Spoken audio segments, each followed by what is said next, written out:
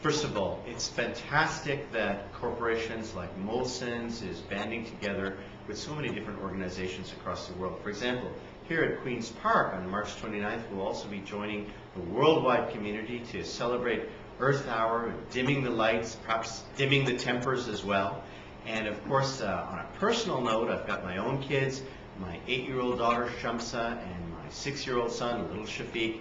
They're perhaps the most rabid environmentalists that we've produced so far, and they've got Daddy and the entire family going to be observing Earth Hour. So it'll be, I think, a real privilege and a real statement globally that we're joining hands together to celebrate energy, to celebrate the environment, and the future legacy that we leave to our children.